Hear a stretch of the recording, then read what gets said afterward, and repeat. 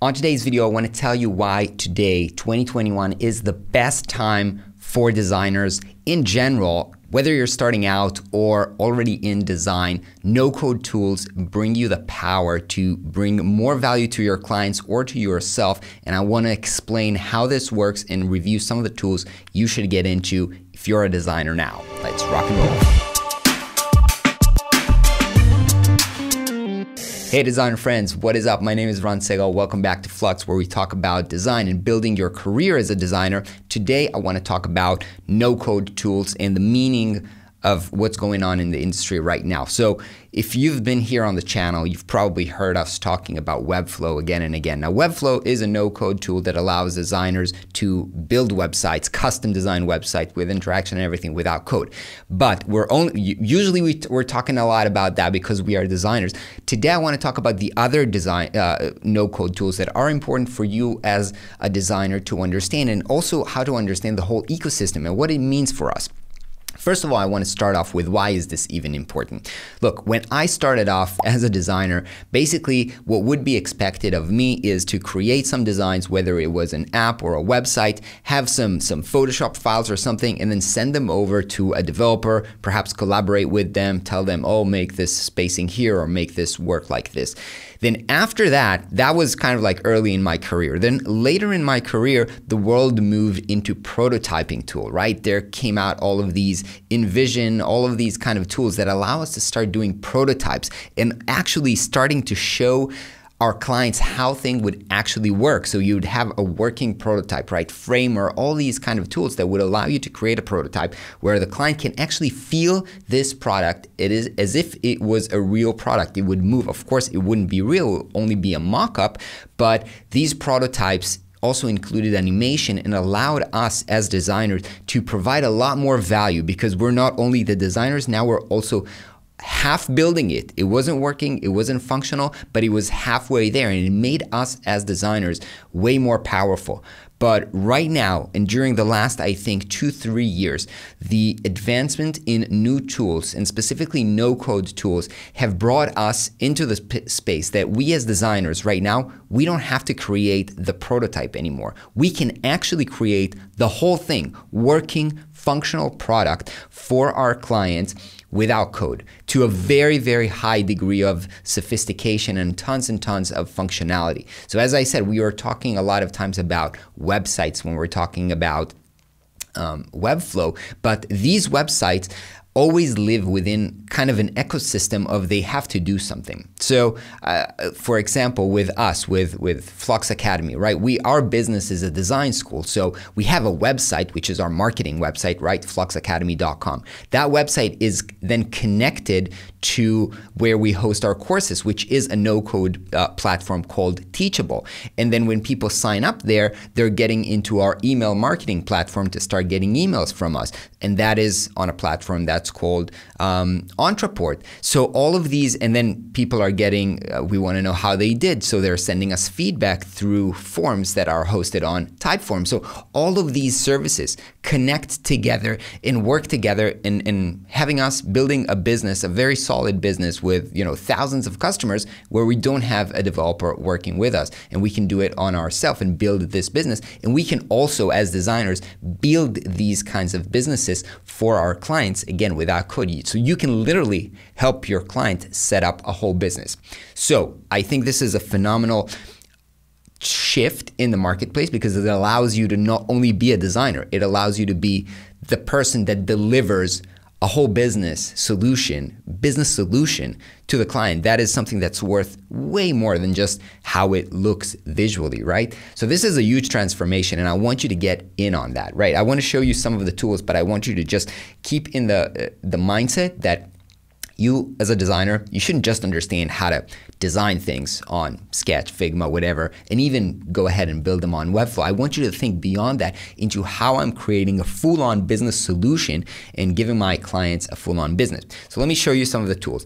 The first one is called Adalo, and Adalo is basically a tool for creating apps, right? Whether these are mobile apps or desktop apps. A lot of times I would get the question, specifically for Webflow, can we do this and this and this? And basically the answer that I'm telling them is, hey, you don't want to build a website, you basically want to build an app. And you should understand basically the difference between a website, which is a place to consume content, right? Like the front of a restaurant or something like this, and an app. Like Google is an app. You go there, it looks like a website, but you type in something, you get something in the background. So there's front end, back end, there's a logic going on there. There's kind of an algorithm that needs to give you a response, right? Airbnb is an app, right? You make a search, you get a listing. Those listings change based on prices, based on availability. So that is an app. So apps are right now in this moment in time not the best use case for Webflow. However, Adalo is exactly what you would use if you would want to create an app with a database, with a logic. So this is something that you should get yourself familiar with. The second thing, which is the kind of like the glue that connects these all of these no-code businesses, is called Zapier. Basically, it's from the technical perspective, what it's called is it's basically a tool that connects APIs of companies. But in words of real people who are not technical, it's basically a solution that you can pick almost any two services, and they have almost everything, and you can create a very simple if-then logic, right? So here's an example for what we use. If a person submits a form on our website, let's say download a resource, then pass this on to our email marketing software, add this specific tag so that we know which form he submitted, and then send him this specific sequence of emailing to deliver him what he signed up for. And then go to our project management system and add whatever, a number or the name of a person there so that we can follow up. So you can create these logics, and basically you do this by tapping on boxes. You don't have to write code to create all of these logics. So Zapier is one of the biggest. There's also another service called Integromat. They're basically doing the same thing. They are connecting between all of these no-code services. So this is something that you should definitely check out. Another one that I really like is Typeform. Typeform is surveys. So these are very beautifully well designed. You can create surveys, and surveys are great for from client onboarding to people giving you feedback on your service to actually some people run orders and stuff like that through Typeform, through surveys. You want to gather testimonials from your clients or something like that. So with Typeform, very simple. You have a template, you create the survey, looks beautiful on mobile, and then you can embed it or share it or whatever you want. And again, it collaborates. It can talk to all these other services.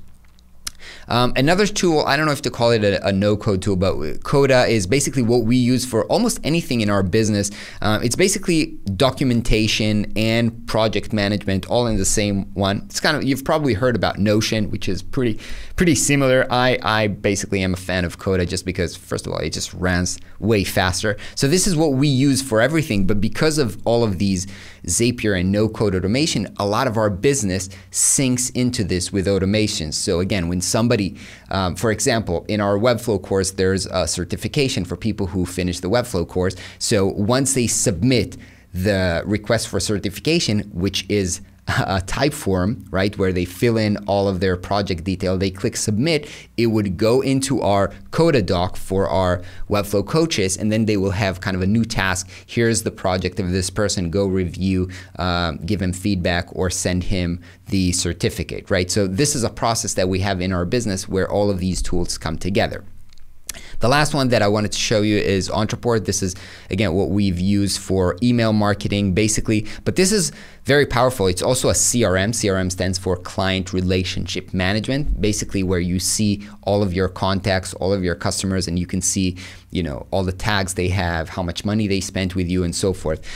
This is, you might have heard about, there are a lot of other email marketing tools from MailChimp. Perhaps you've heard about HubSpot. They are all pretty much the same with different features. But the reason that I think you should familiar yourself with one or multiple of these solutions is because most businesses, especially those who operate online, should have an email marketing platform to send either newsletters or receipts or something like this for the clients. And so most of the clients you will work with will need some kind of an email marketing platform or a CRM, and probably they will ask you for advice. What should I use? So I think you should familiarize yourself with it. I have started earlier on when I was sending newsletters from my blog with MailChimp. That was basically kind of like the tool of the day for sending emails. Today, I also know that ConvertKit is another solution for sending email sequences, especially if you're a creator or something like this. For the bigger clients with lots of customers, the solutions are usually either HubSpot that I've mentioned, or Marketo, or Entreport. But the truth is, I don't want to confuse you with too much solutions. Most of these things are pretty much similar within this category. But the reason that I'm doing this video is I want you to immerse yourself, go do some research, go experiment with some of these tools so that you'll be able to advise your clients and help them set them up. And again, it's not very difficult, because once you create an account here, you create an account there, you set up the logic in the middle with Zapier. If somebody submits this form, add this person to the database here, and it's pretty simple, but it's going to make you so much more powerful and valuable as a designer. I'm super excited about this golden age for designers coming up on us. Let me know in the comments below, what is your favorite no-code tool? Of course, if you're not subscribed yet to our channel, make sure you do this, and I will see you on the next video. Peace out.